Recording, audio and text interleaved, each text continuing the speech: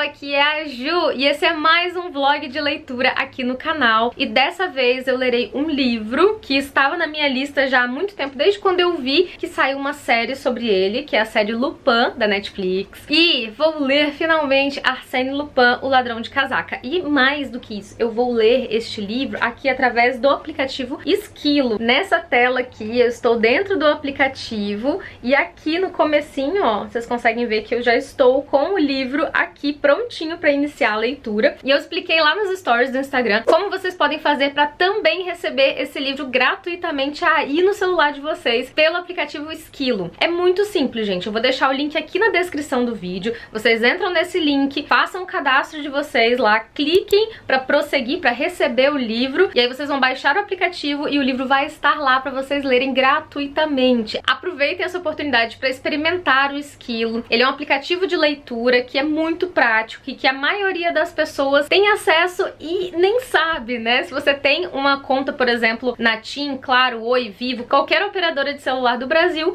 você pode ter acesso ao Skeelo. É só baixar e testar, entrar para experimentar. Então vamos ler juntos Arséne Lupin, O Ladrão de Casaca. Já baixa aí o aplicativo, faz o seu cadastro, resgata lá o livro pra gente ler juntos. Eu vou contando pra vocês a minha experiência de leitura nesse vlog e vou guardar um momentinho ali no final do vlog pra comentar com spoilers. Então quem for ler, fazer essa leitura junto comigo, ao final do vídeo vai ter uma partezinha lá com spoilers pra gente discutir um pouquinho mais. E se vocês quiserem comentar aqui embaixo, né, deixar nos comentários algumas coisas com spoiler, gente, coloquem bem grande, escrito, contém spoiler, bota um monte de asterisco, hashtag que vocês quiserem pra alertar as pessoas que o comentário tem spoiler, tá? Mas vamos conversar sobre o livro, tô ansiosa pra fazer essa leitura.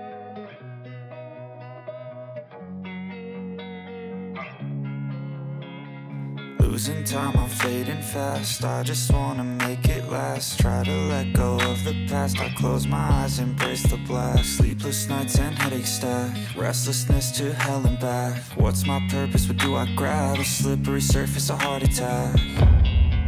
And sometimes you just gotta believe there's something that'll give you relief. There's something that'll have what you need. What you need. We're broken, it's tragic. We're not all elastic, but maybe there's magic. Believe you could have it. And I know of sadness, the anxious and panic, the infinite vastness of all that is blackness.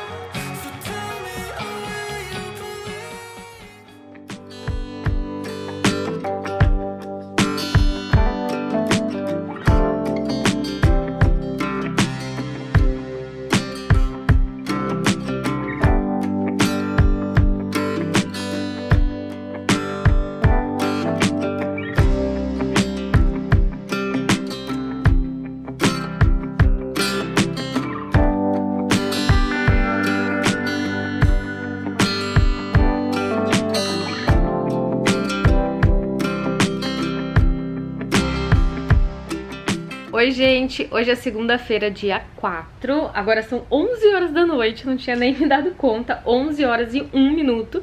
Tô aqui com o meu livrinho no Skeelo, tá um brilho terrível, não sei se vai dar pra ver muito bem, tá? Mas estou aqui no capítulo 5, agora sim, ó, o colar da rainha, e diz aqui no aplicativo que eu estou em 19,79%, porém, a primeira coisa que eu descobri sobre esse arquivo do livro que tem aqui no Skeelo disponível, né, é que ele tem a versão em inglês e em francês, o que é super legal, gente. Eu fiquei muito feliz. Dei umas olhadinhas ali na parte em francês, porque eu estudei francês por 4 anos depois que eu terminei o curso. Eu também fiz aulas particulares, cheguei a praticar um pouquinho nas 2 viagens que eu fiz pra França com meu esposo, e eu sou completamente apaixonada, né, por francês. Inclusive preciso voltar a praticar, preciso voltar a estudar francês, a estudar sozinha, nem que seja, né? E tenho também uma playlist lá no Spotify com musiquinhas francesas. Eu vou bem deixar aqui pra vocês na descrição do vídeo. Então, se vocês gostam de músicas francesas, gostam do idioma francês, confiram essa playlist. Mas voltando aqui para o livro, né, vou dar o meu primeiro update aqui pra vocês.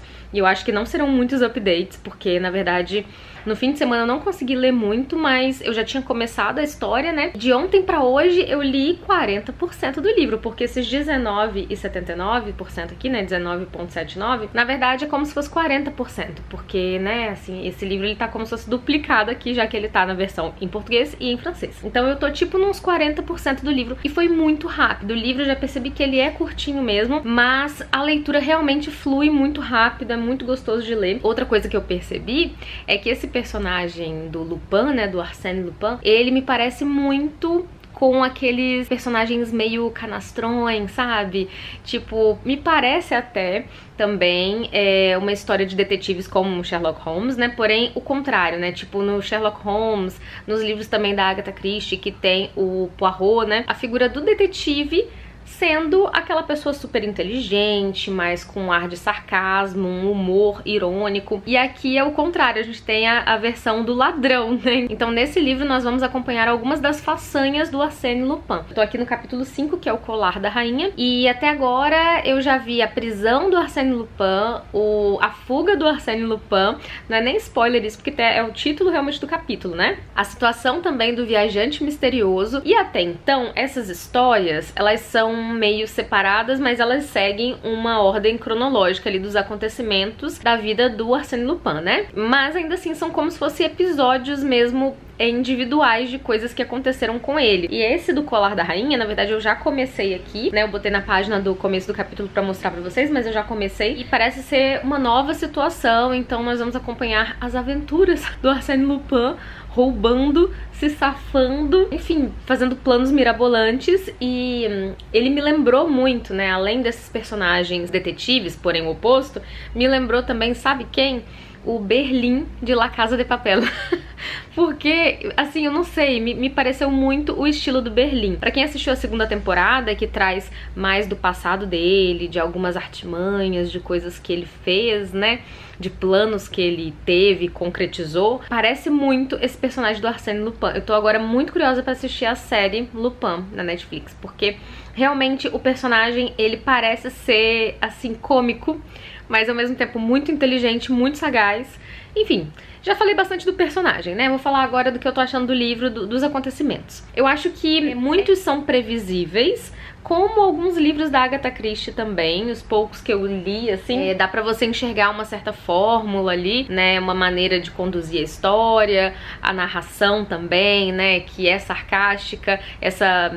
como é que eu vou falar? Eu vou deixar pra parte de spoilers pra entrar em alguns detalhes dessas histórias desses acontecimentos, né, que rolaram no livro até agora. Mas as histórias são bem contadas porque a maior parte é narrada pelo personagem, e isso traz esse tom, esse ar mais jocoso na história, né, mais brincalhão, descontraído, leve. O próprio personagem se questiona coisas, faz brincadeiras, então eu gostei. Eu acho que é muito divertido, gostoso de ler. Só essa parte realmente dos roubos, dos disfarces, da maneira como ele se safa das coisas, que eu acho que é muito previsível. Mas ainda assim, tipo, não ligo muito pra isso, sabe? Eu acho que o legal é se divertir na história. Mesmo que eu desconfie de como ele vai se safar de uma coisa, é legal ver o desenrolar disso, sabe? Isso acontecendo. Não é exatamente como eu pensei. Às vezes tem alguns detalhes interessantes que são usados pra suportar ali a ideia, né, que o autor tem de como ele se safou, e que são detalhes mais inusitados, né? O geralzão dá pra você dar uma pescada e supor o que vai acontecer, mas o legal são os detalhes. Então eu tô gostando bastante até o momento, espero adorar esse livro, já tô assim vislumbrando ler os outros. outros, né? Aquela louca, né? Sherlock Holmes, ela não lê, né? O livro em que o ladrão é o protagonista e ela quer ler. Mas eu espero gostar e logo mais eu volto. Não vou ler mais hoje, porque agora que eu me dei conta que são 11 horas da noite, né? Mas eu quero muito terminar amanhã, porque eu já tô assim querendo devorar o livro, sabe? Eu só vou tomar banho e dormir, porque realmente já vi que ficou tarde, né? E amanhã eu tenho que acordar cedo, senão continuava lendo.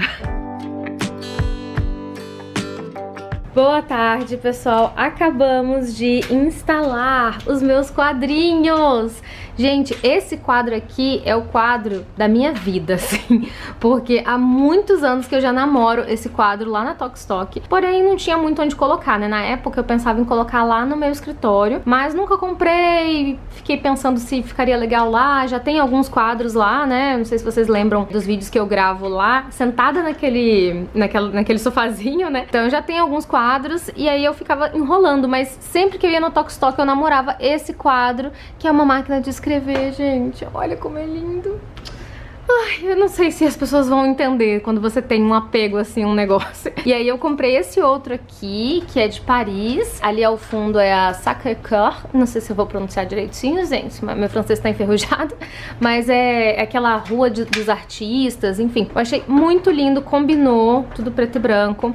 Ficou muito gracinha o meu cantinho, gente, de trabalho. Deixa eu até empurrar aqui a cadeira, que ela entra direitinho aqui, ó. Gente, ficou muito lindo. Eu tô emocionada, sério mesmo. E aí a gente ficou aqui instalando. Eu tava lendo, né, o Arséne Lupin e tive que parar pra instalar aqui. Agora já é hora do almoço, a gente vai parar pra almoçar e eu tenho que sair pra fazer alguns exames. Mas antes de sair, eu vou conversar um pouquinho com vocês sobre o que eu li do Arséne Lupin até o momento. E aí depois eu encerro o vlog mais tarde. Deixa eu sentar aqui então pra conversar com vocês, né? Eu tô aqui no capítulo O Cofre. Nossa, tudo torto aqui, gente. Releva, tá? Ai, olha, gente, que gracinha ali no cantinho, o meu escritório, né? Ali, o meu cantinho da magia, como diz meu professor de escrita, né? Onde eu vou escrever vários livros incríveis, maravilhosos pra vocês. Gente, continuando, né, aqui, Arséne Lupin, eu tô no capítulo Cofre de Madame Imbert. Eu não sei se vocês vão conseguir ver aí direitinho. É isso aqui. Esse que é o capítulo. Esse aqui é tipo o capítulo 6. Exatamente, é o capítulo 6, então. E de acordo com a porcentagem aqui de leitura, né, eu estaria em torno de 66%, né, do livro. Então já avancei um bocado de ontem pra hoje. Agora eu confesso pra vocês que eu não gostei tanto do capítulo anterior, que foi o 5, que foi o 7 de copas. Não sei, o que vocês acharam? Eu gostei muito do colar da rainha, eu achei esse muito bom. O 7 de copas eu já achei meio embolado, assim, um pouco, não sei se eu que tô tendo dificuldades pra entender, né, algumas das façanhas do Arséne Lupin, mas eu não curti tanto. Agora, esse, o Cofre de Madame Imbert, eu tô começando agora, mas no geral, eu ainda tô gostando bastante da história, das peripécias, né, do Arséne Lupin, dos seus roubos. E eu não tô entrando muito em detalhes nesse vlog, pelo menos até agora, né, detalhes do que acontece de fato, quais são os roubos, como que ele é preso, como que ele foge, etc.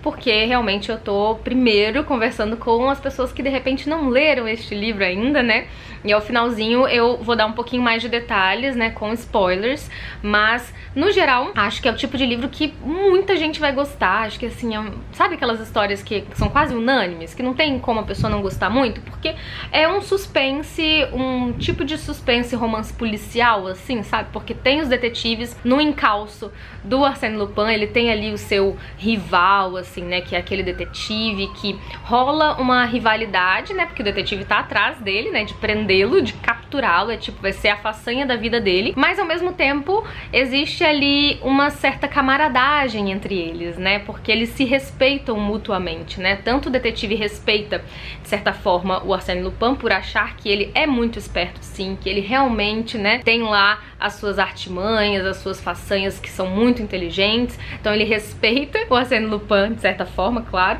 mas o Arséne Lupin também respeita o trabalho desse detetive porque acha que ele, tipo, é a única pessoa que tem o potencial suficiente pra prendê-lo, né, digamos assim. Então é uma história bem interessante que tem essa dualidade, né, esses dois personagens ali que são rivais, mas que ao mesmo tempo tem essa camaradagem, como acontece, né, em muitos filmes, livros que a gente lê, onde os vilões, às vezes, eles têm, assim, a sua honra, né, eles respeitam um adversário que esteja à altura, né. Então eu tô gostando bastante e mais tarde eu volto, então, pra atualizá-los, encerrar provavelmente esse vlog, né, porque se eu já tô em 66%, com certeza eu termino até o fim do dia, e depois eu faço o trechinho também com alguns spoilers pra galera que já leu, que leu junto comigo aqui durante esse vlog, ou que começou a ler essa semana quando eu avisei nos stories, né. Como eu disse no começo desse vídeo, se vocês forem deixar algum comentário aqui embaixo com spoilers, sinalizem que tem spoilers, tá? E é isso, daqui a pouco eu volto.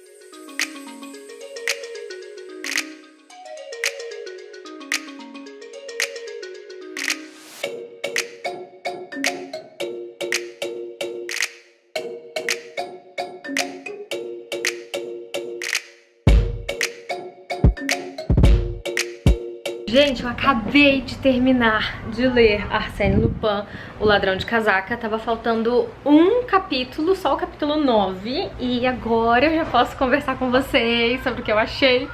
Tô empolgada. Peraí, deixa eu ajustar aqui a câmera, encostar ela em algum lugar aqui. Então, primeiras impressões, gostei muito. Me senti agora no final, assim, um pouco mais dentro da história, né? São 9 histórias, na verdade, são 9 capítulos, em que nós temos em cada capítulo uma história, uma aventura diferente do Arséne Lupin. E o 9º capítulo é onde nós temos a introdução do personagem Sherlock Holmes, que é, assim, basicamente Sherlock Holmes. Eu já tinha lido sobre isso em algum book haul, eu acho que eu li alguma sinopse, alguma coisa assim que tinha isso, eu dei risada, inclusive. Por curiosidade, eu fui olhar na Wikipedia, no Google, e realmente o autor do Arséne Lupin, né, o Maurice LeBlanc, se inspirou no Sherlock Holmes pra criar esse personagem. Acho que, assim, não tinha como não ser o Sherlock Holmes, né, porque Sherlock Holmes, né? Pelo que eu vi na internet, pesquisei, né, o Maurice LeBlanc, ele foi convidado para escrever um romance policial, meio que seriado, assim, né, em várias aventuras, para uma, se não me engano, uma revista, e ele acabou inserindo esse detetive, né, que é basicamente a figura do Sherlock Holmes na história, para alfinetar um pouco o personagem do Conan Doyle, né, para quebrar um pouco aquela perfeição que a gente tem do Sherlock Holmes, né, que é tão inteligente, tão sagaz, que nada escapa dele, né, nenhum bandido, ladrão, inclusive não escaparia o Arséne Lupin. Porém, já nos livros do Maurice LeBlanc, o Arséne Lupin, ele se destaca mais e ele consegue superar o Sherlock Holmes, que, na verdade, assim, o Maurice LeBlanc, ele teve que mudar o nome, ele iria usar mesmo, não sei se ele chegou a usar o Sherlock Holmes, mas houve esse problema, né, com o Conan Doyle, e ele teve que mudar e colocar esse pseudônimo, né, chamar de Sherlock Holmes, só pra não falar que é o Sherlock Holmes, sabe? Mas todo mundo sabe que é, então é como se nós estivéssemos mesmo lendo a história do Ladrão de Casaca, né, do Arséne Lupin, e tivesse esse detetive que vai se tornar o grande rival, né, na verdade não é o, como é que é o nome dele, gente? Eu não lembro agora o nome do detetive policial principal lá do começo, que apareceu nas outras aventuras, né. Na verdade, o grande rival, ele é o Sherlock Holmes, que aparece no 9º capítulo e que vai, né, acompanhar as aventuras do Arséne Lupin nos próximos livros, né. Esse, se eu não me engano, é o primeiro livro das aventuras falando assim, né? Parece até que sessão da tarde, né? Mas desses casos de assaltos, de roubos do Arséne Lupin, né? Dessas histórias do Arséne Lupin. Então o Sherlock Holmes vai acompanhar sendo esse grande rival. Mas, tirando essa parte do Sherlock Holmes, né, que foi, assim, super legal também essa última história, né, o 9º capítulo, eu também gostei muito do capítulo do colar, deixa eu ver qual que é o nome, porque eu já até esqueci, o colar da rainha, e eu gostei muito do cofre de Madame Imbert. Esse eu gostei bastante também, que é o, deixa eu ver, o 7º capítulo. Então, assim, esses foram os meus favoritos, né, gostei do último, gostei daquele que eu tinha falado inicialmente, e agora, tendo lido todos os capítulos, eu também já percebi, né, já entendi que a história realmente não é cronológica, né? Então tem acontecimentos aqui lá pro 6º, 7º capítulo, em que a gente vai conhecer o Arséne Lupin antes dele ter toda essa fama, né? Porque ele acaba ficando conhecido na França inteira, né? Como um grande ladrão, e um ladrão, assim, meio que cavalheiro, né? Até porque ele avisa, na maioria das vezes, as suas vítimas, né, de assalto, que ele vai lá assaltá-los, né? Às vezes ele manda cartas, tipo, prepare aí as coisas, porque eu já estou de olho naquele seu quadro, eu já estou de olho naqueles seus móveis, móveis requintados, já pode embalar que amanhã vai estar... eu vou passar pra buscar, sabe? Tipo assim, isso é até engraçado, né? A história tem um quê cômico mesmo. O personagem é assim, ele é um cavalheiro, mas ele também tem... Gente, é muito Berlim, de La Casa de Papel, pra mim, muito cara do Berlim. Então, chega a ser cômico, né? E não tem essa linearidade mesmo na história, né? A gente vai ver situações que aconteceram em momentos diferentes da carreira de ladrão do Arséne Lupin. E, ao final, termina não terminando, né? Porque como são várias histórias, isso não é spoiler, tá, gente? Tem vários livros do Arséne Lupin, então vocês entendem que assim como Sherlock Holmes e outros livros de detetives ou de ladrões, né, a gente vai acompanhar várias histórias desses personagens. Então acaba, mas assim, acaba com aquele gostinho de continua, né? Então eu gostei muito, indico pra vocês, quero ler os próximos, inclusive vou procurar depois pra ver se tem no Skeelo, se tem em outros lugares, pra eu conseguir ler mais histórias. E agora já posso assistir a série! Tô animada! Bom, agora eu vou começar uma partezinha bem rápida com spoilers, só pra comentar um ou outro aspecto, tá? Da história com mais detalhes, então se você não quiser spoilers... Muito obrigada por assistir o vídeo até aqui. Agora, se você quiser saber alguns detalhes com spoilers, é só continuar assistindo. Spoilers modo on. Gente, eu vou falar uma coisa aqui pra vocês vão me desculpar, é claro que é uma brincadeira e tudo, mas às vezes eu me sinto meio burra. Às vezes eu fico pensando, será que eu entendi isso aqui direito? Porque, sabe aqueles filmes, livros de investigação, até mesmo Sherlock Holmes, que você não sabe muito bem se você entendeu o processo mental que o personagem fez ali pra compreender alguma coisa e você fica meio panguando, tipo, será que eu entendi? Vamos continuar, sabe? Então eu não sei se me falta uma certa experiência prévia com o gênero, um conhecimento aí de investigação, ou se de repente a maneira como tá escrito mesmo, sabe, assim, que tem uma linguagem um pouco antiga, né, o livro, se eu não me engano, é de 1907, sei lá, é bem antigo, então não sei se também o linguajar dificulta um pouco, né, as situações de crimes, elas se passam, dos assaltos e tal, se passam em castelos, em locais que tem às vezes passagens secretas e, né, como no último conto, que tem aqueles códigos que tava num livro, na frase que o rei Luís XVI falou em não sei aonde. Então, assim, pra minha cabecinha ficou um pouco difícil de montar esse quebra-cabeças de como que, por exemplo, o Arséne Lupin e o Sherlock Holmes entenderam aquilo, como que eles desvendaram. E algumas coisas foram um pouco difíceis de visualizar. Até mesmo nesse último conto, a questão da torre ali onde eles estão e como que é a passagem secreta, isso pra mim ficou bem difícil de visualizar, mas em outras histórias, né, os outros capítulos já tinham coisas que eu conseguia visualizar melhor. Eu adorei aquele capítulo em que a gente vê o Arséne Lupin antes dele se tornar o famoso Arséne Lupin mesmo, em que ele vem com uma bengala, assim, bate na cabeça do cara que tá atacando aquele senhor que, gente, os nomes em francês eu vou custar a memorizar, mas ele já tinha combinado com o cara, do cara ir lá, e era um melhor amigo dele, ir lá e bater no senhorzinho que tinha aquela papelada lá, que eu esqueci o nome também, que eram os papéis que na verdade eram falsos.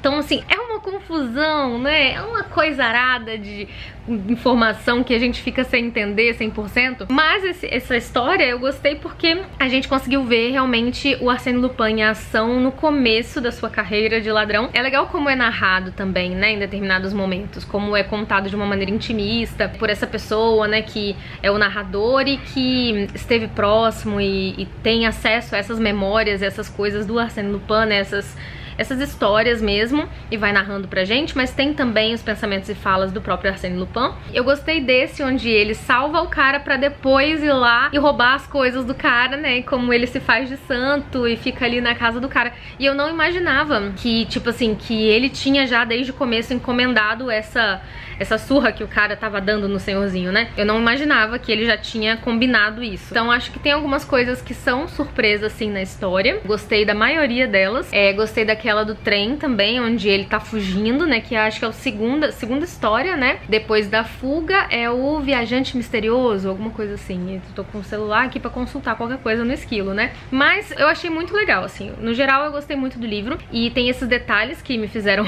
gostar mais desses contos em que o Arséne Lupin surpreende a vítima, né. Eu achei muito bom já o primeiro, sabe, o primeiro que tem a senhorita Nelly, né, eu já achei muito legal, e é engraçado que tem essa parte romântica também, né, que o Arséne Lupin é essa figura que parece também um cavalheiro, né, e aí ele ainda se apaixona por essa mulher que no final vai aparecer de novo, e tipo assim, eu fiquei meio chocada que essa mulher não fala nada, né, tipo, ele fala as coisas pra ela, né, tenta meio que cortejar ela, e ela fica calada.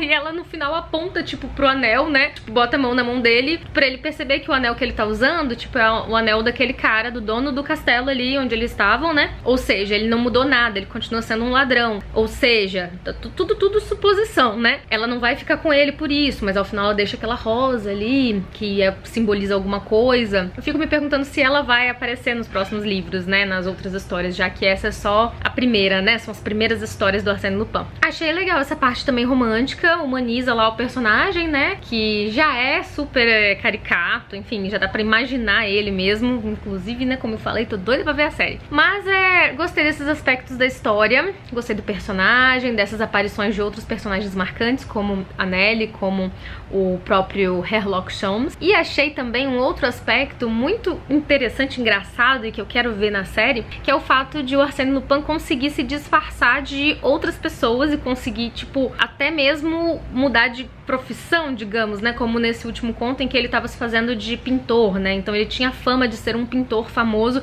que o cara já era fã do trabalho dele, e aí ele era tipo amigo de um primo do cara, do dono do castelo lá, que eu também não lembro o nome, mas ele conseguia, tipo, se disfarçar, né, mesmo nesse caso já tendo uma certa fama, né, como nesse último conto, que ele já tinha fama, todo mundo já sabia quem era o grande Arséne Lupin, e mesmo assim ele conseguia se fazer de pintor, disse aquilo, né, e eu espero que na série mostre, conte também como ele aprendeu a se disfarçar, porque no livro tem um pouco sobre isso, né, sobre a experiência do passado dele, com que ele trabalhou, com quem ele trabalhou, né, onde que ele aprendeu isso, e espero que a gente consiga ver mais sobre isso na série e nos próximos livros também. E é isso, gente, acho que já ficou enorme, esse vlog vai ficar gigantesco, espero muito que vocês tenham gostado de assistir, tô doida pra fazer mais vlogs de leitura aqui no canal, me incentivem, me motivem aqui nos comentários, deixe seu curtir também nesse vídeo, que ajuda muito a divulgação aqui do canal. Vejo vocês em um próximo conteúdo.